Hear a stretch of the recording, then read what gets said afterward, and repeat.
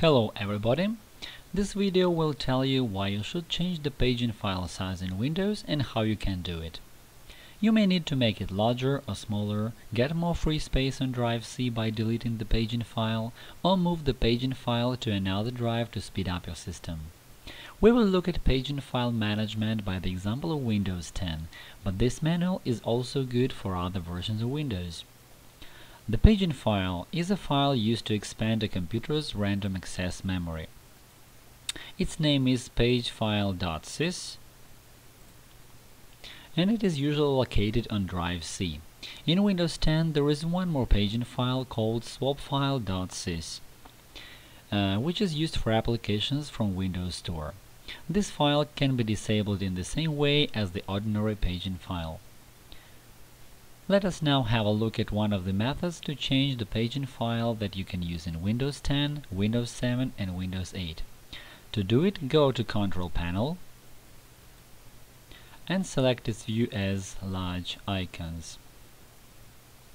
Now click on System, select Advanced System Settings, and in the tab Advanced, find Performance and click on Settings. In the tab Advanced, click on Change. By default, Windows sets the page and file size automatically. I recommend this setting to all device users who don't know why it can be changed and want to avoid possible problems in the future.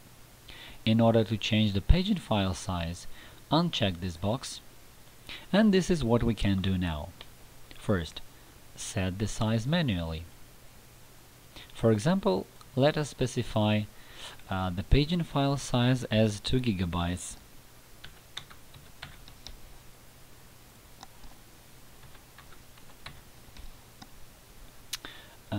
And click on Set to change this size.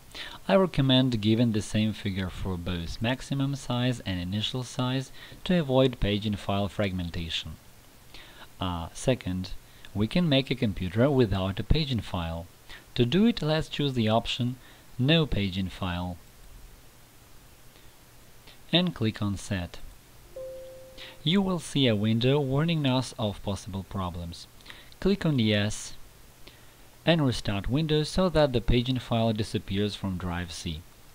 In Windows 10, files pagefile.sys and swapfile.sys will disappear, but in Windows 7 and 8, only the file pagefile.sys. Third, we can move the page and file to another drive. To do it, let's disable the page and file on drive C and click on Set.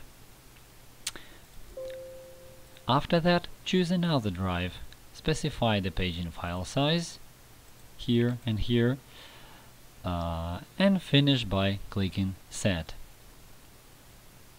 As you do it, click OK here and here, and restart the computer. Page and file settings will apply only after the computer restarts.